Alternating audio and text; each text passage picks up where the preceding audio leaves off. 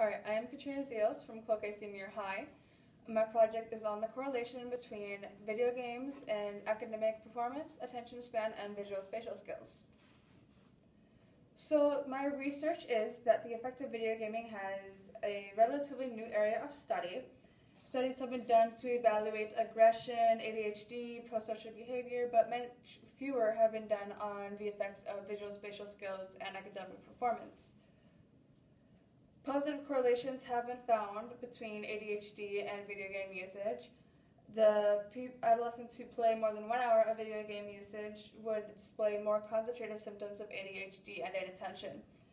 For those who also play more often than others were found to exhibit pathological gambling symptoms such as damage to family, social, and psychological functioning. And the violence of video games also was related as violence increased in the video game. It was found that their pro-social behavior in males decreased.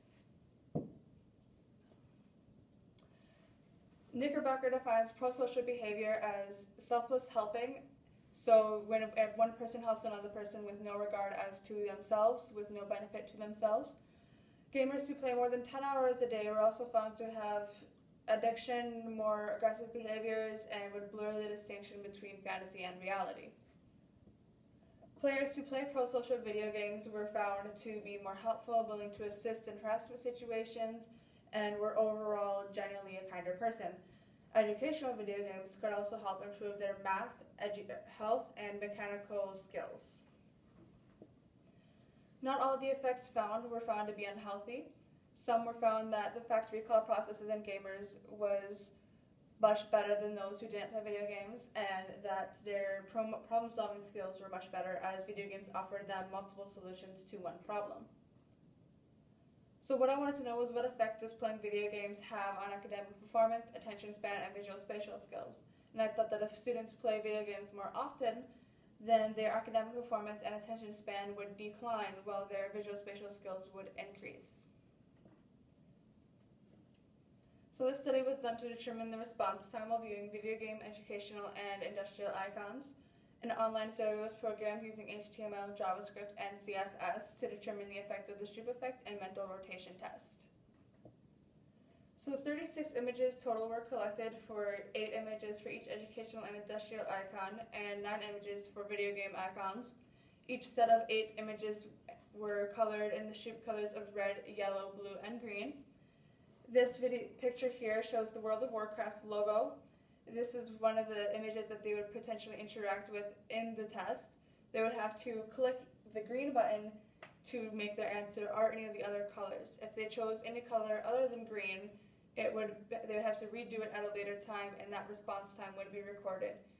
The hope was that if they were reacting to the video game icons, that they would then have a slower response time due to the emotional attachment and distraction from that icon and that video game.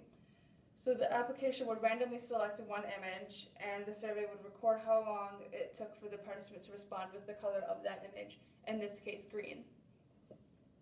The data was then stored in a password-protected database for processing. When they took the survey, they were not asked any identifying markers beyond age and gender. Once the program is started, the survey will ask them to answer questions about their age, gender, and video game usage. And then once they were finished with all the questions in total, they would then proceed to take the Stroop and mental rotation test. The survey was distributed to middle school students, young adults in high school, and adults through email and a learning management system known as Schoology. Once collected, it was put into Excel, and the average reaction time for all images were calculated. Comparisons were made regarding their category, color, and gender and age, and relative to their reaction time and response time. They were told the number of questions in the survey and that it would take them 10 to 15 minutes to complete. The risk to taking the survey was that others might know their responses to each question and that they might feel uncomfortable answering a certain question. They were told that they can stop the survey at any time and that they do not have to answer any question that they deem to be uncomfortable for them. Students, teachers, and the public will benefit from learning the effects of video gaming and that it can have on attention span, visual spatial skills, and academic performance. When the study is done, all the data was deleted, and the IRB reviewed and determined that signed informed consent was not necessary and that it was a low-risk survey. The individual privacy was secure, and the survey topic was related to the overall topics that the teachers wanted to cover in their classrooms. In the first figure here, it is their self-reported attention across their GPA. Self-reported attention is on the 0 to 5 scale, and their GPA is on the 4.0 scale. This graph is showing that they have a positive correlation of 0.333, which is significant on the 0.05 level, and means that the better they reported their GPA to be, the better they reported their attention span to be. Figure 2 is their hours played per sitting, up to 12 hours, versus their GPA on the 4.0 scale once again. It has a negative correlation of 0.506, which means that the lower they reported their GPA, the more they played per sitting. Figure 3 is their hours of homework per day, up to 10 hours, and their English GPA on the 4.0 scale once again. It has a negative correlation of 0.316, which is significant on the 0.05 level, meaning that the more hours of homework they did each day, the lower their English GPA was found to be. The figure 4 is their hours of homework per day, up to 10 hours, across their hours paid per sitting, up to 12 hours. It had a positive correlation of 0.354, significant on the 0.05 level, meaning that the more often they did their homework during the day, so the more time they spent on their homework, the more they also played video games per day. This is their self-reported attention on the 0 to 5 scale, across their hours played per day, up to 7 hours. They had a negative correlation of 0.397, meaning that the higher they reported their attention to be, the less time they spent playing video games. This is their hours played per day during the summer, up to 7 hours, and their science GPA up to on the 4.0 scale. Had a negative correlation of 0.328, meaning that the more they played video games in the summer, the worse they did on their science. Figure 7 is their hours played per day during the school day, up to 5 hours, across their science GPA on the 4.0 scale once again. This shows a negative correlation of 0.406, meaning that the more they played during the school day, the worse their science GPA then became. And this table shows the hours played per day / sitting versus the amount of hours they played.